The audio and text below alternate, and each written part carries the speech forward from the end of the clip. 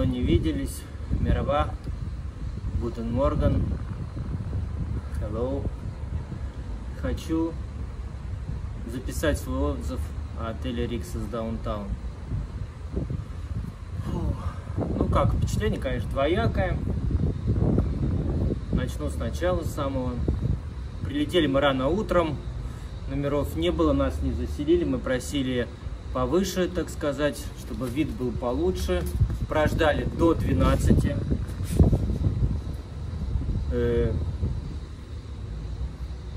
Пришли, нам предложили номер, на 3-м этаже. Сказали, если хотите выше, ждите еще. Но исходя из того, что мы прибыли в 7, до 12 уже провели 5 часов, мы, конечно, уже не захотели. Не знаю, с чем это связано, я сомневаюсь, что отель был заполнен на 100%. Получилось вот так. Номер нормальный, обзор, конечно, есть на канале. Нормальный. Все, соответственно, концепция all. Соответственно, никаких излишеств не будет. Там зубных щеток, пасты, там дисков, палочек, этого всего, бритвы. Этого всего нету. Это нужно брать с собой, если едете сюда. Что еще? Wi-Fi не давали подсоединиться, пока мы не заселились в номер. Это вообще первый раз. Это нонсенс просто. Для нас это так. Само здание, конечно, красивое. Лифты, перила, все. Понятно. Отель построен в 89-м году. Нужно... В 89-м, наверное, было это роскошное передовое здание просто. Вот. А сейчас, конечно, видно, что такое старенькое, конечно. И, ремонт был вроде как в 11-м году, не знаю, что они там ремонтировали. Наверное, может, косметика, там что-то. Так-то, конечно, красиво. Лифты шикарные, там вид вот в лобби, там деревья растут. Все это, конечно, хорошо. И теперь о том, что здесь было. Мы приехали в отель после пандемии COVID-19. Сейчас, конечно, это актуальное видео, и все это будет полезно тем, кто сейчас отправляется в отпуск. В ресторане зрелище, конечно, удручающее. Я не знаю, как здесь было раньше с питанием. Сейчас практически здесь нет ничего вообще. На завтрак вы можете поесть там яйца только, я не знаю, там сыра кусочек и, я не знаю, блины. Там, кстати, Лили сказала, что блины просто вообще отменные здесь. Она все время любит блинчики поесть. Вот. Так, конечно, выбор очень маленький, возможно, из-за пандемии, возможно, из-за, я не знаю, из-за того, что они понесли большие потери, но сейчас вот моя сестра отдыхает в Дельфине. Я так понимаю, что там все как было, так и есть. Но мы, в принципе, в этот отель приехали не для того, чтобы чисто отдохнуть хорошо. Мы хотели погулять по городу. Мы специально для этого ехали, потому что мы десятки раз проезжали по Анталии, но ни разу так и не были в самом городе. Вот. Наша цель была такая. Так, про ресторан дальше. Все загорожено стеклами. То есть смысл этого я вообще не понимаю. Тут же стоит, толпится очередь, и тут же тебе повара через стекло дают там то, что ты там выбрал себе. Какой смысл давать на входе в ресторан маску, если внутри все равно все сидят просто и едят? Это понятно, что это распоряжение.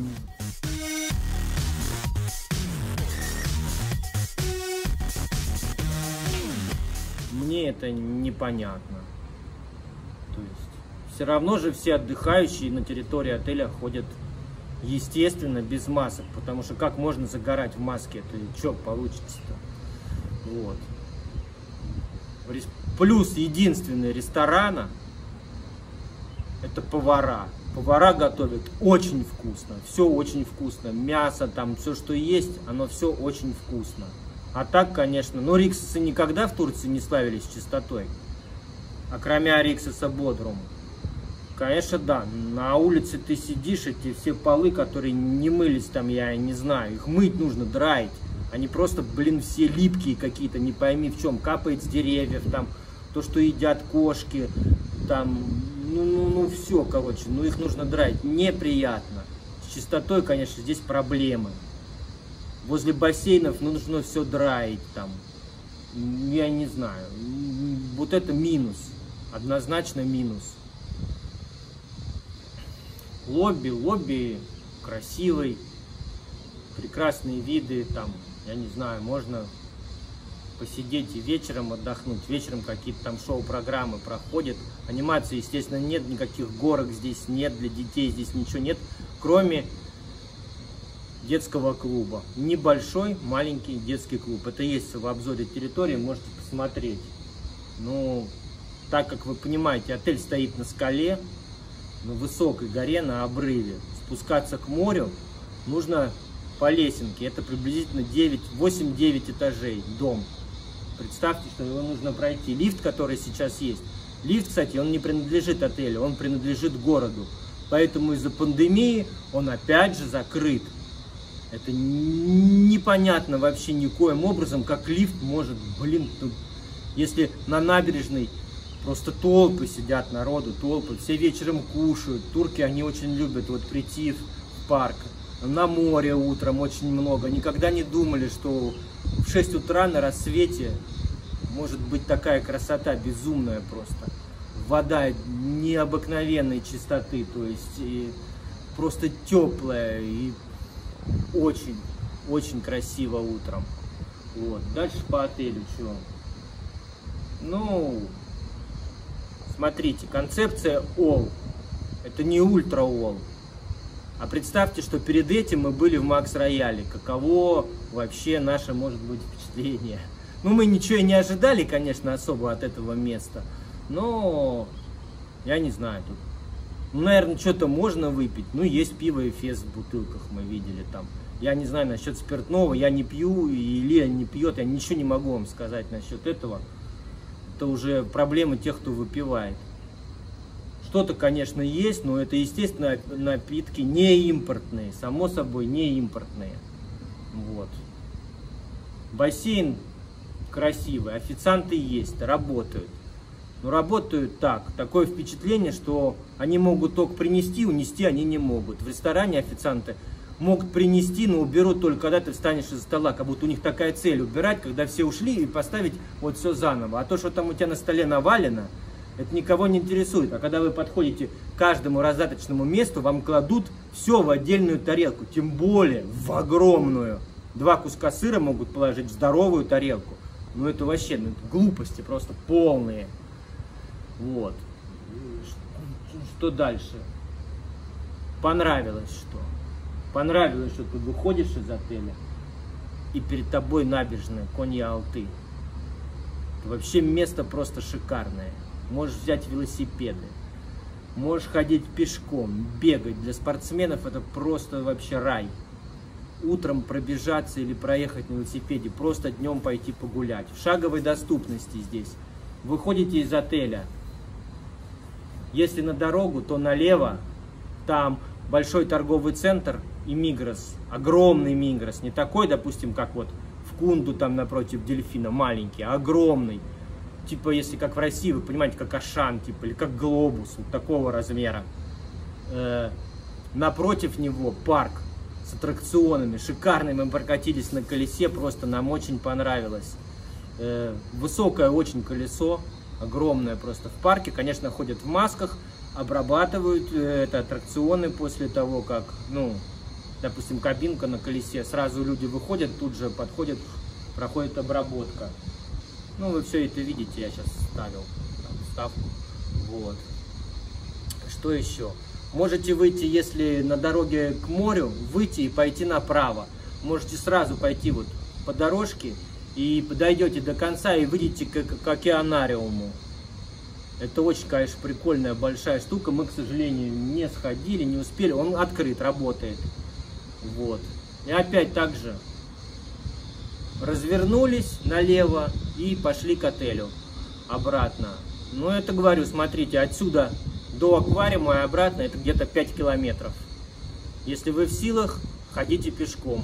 Если тяжело, берите велосипед, ну там дальше автобус, такси, все это здесь ходит, это само собой, потому что это город. Вот. Вообще эта набережная, она просто конца не имеет. Место красивейшее, просто и утром, и днем, и вечером, это вот просто супер. Вот это чисто вот местное такое, местный колорит. Отличная вещь, вода в море безумно чистая. Вот. Сейчас, значит, про пляж. Отдельно про пляж.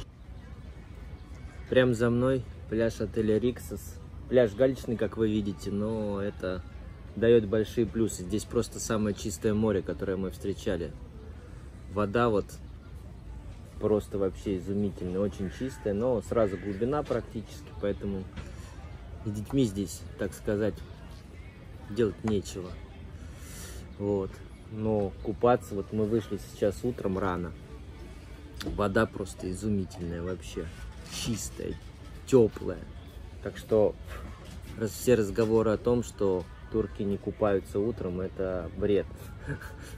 Тут даже еще до восхода солнца уже полный пляж, и все купаются, дрейфуют в воде, потому что просто класс, просто. Они что-то знают, наверное, поэтому и приходят рано. У нас обычно все спят до обеда, а утром штиль, чистота. Так, немного, лежаки на пляже удобные, полотенце берете прямо здесь. Неплохое кафе на пляже.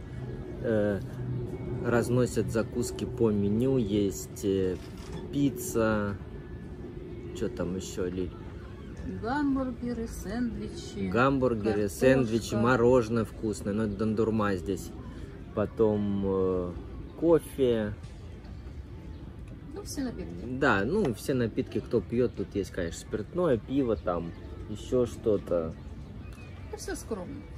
Ну да, все скромно, соответственно, концепции. Не нужно думать, что здесь что-то супер-мега такое. Ну, нормально. Можно провести день, даже не уходя.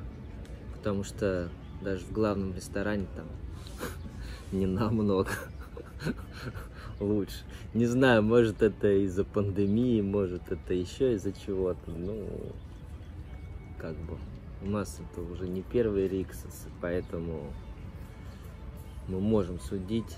Лучше всего, конечно, было в Бодруме. Это без вопросов. Однозначно. Ну, в основном люди выходят, конечно, как и все, там, часам к 10 после завтрака. Но уже с утра есть на пляже народ. Красивое здесь очень место. С одной стороны горы, с другой город. Великолепно. Если хотите погулять по городу, прям просто, ну даже не по городу, по набережной, приходите на пляж, надоело лежать, вышли, пошли налево, пошли направо, сели на велосипед, поехали, прокатились. Все очень красиво, набережная Конья-Алты, великолепное место, хорошее и очень комфортное во всех отношениях. Wi-Fi, что там еще, можно подзарядить телефон. Так что, если хотите в город, то выбирайте этот отель. Ну и подытожим. Что, в общем, отдых нам понравился, потому что Лиля хотела, конечно, говорит, даже, наверное, нужно было брать больше дней, потому что все равно нужно искать в своем отдыхе плюсы. Голодными мы не были, никаких проблем с уборкой мы не испытывали. То есть сотрудники на ресепшн все культурные, аккуратные, все стараются помочь. Съездили в League of Legends, ну это как бы отдельная история. Так, в двух словах, что да, прокатились там на новых горках, аттракционах, но говорю, если хотите ехать туда, берите лучше Fast Track. $24 он стоит, потому что это проход без очереди на аттракцион. Так вы будете стоять 40 минут, полчаса. Но это, представьте, вас туда завезли на 5-6 часов, там, на 6. И на каждую горку, чтобы один раз скатиться, вы стоите 40 минут, потому что народа там просто вау. Мы уже были в Land of Legends. Ну, когда нам было интересно еще раз посмотреть, но больше, наверное, даже и не поедем, потому что это для детей интересно, да. Ну, взрослым один раз интересно, я не знаю, но это что-то такое нужно. Вот. Что, да, отдых, опять же, да, отдых нам понравился в целом, потому что мы хотели больше. Мы нагулялись, мы очень много гуляли. Мы, говорю, везде сходили. В принципе, то, что мы хотели получить от этого места, мы получили. Ну, единственное, конечно, нас расстроила вот эта вот ситуация с пандемией. Надеемся, что все скоро это изменится. Вот эти аквариумы в ресторане уберут. И все, конечно, придет в свое нормальное русло, потому что, ну, я не знаю, ну, к этому невозможно привыкнуть. Ну, нельзя, не должна быть Турция такой. Турция — это ее шикарные столы, шикарное питание. Это, ну, это Турция. Вот. Поэтому всем всего хорошего. Смотрите все видео на канале. Я отснял все, что смог. Завтрак, обед, ужин. Вы все это увидите. Территорию отеля, ну, хоть она и небольшая. И там, что еще? Набережную сняли, как мы прогулялись там до парка, как мы прогулялись просто по набережной. Сняли Мигрос вместе с его ценами и все остальное. Подписывайтесь на канал, ставьте лайк, пишите комментарии. Всем пока!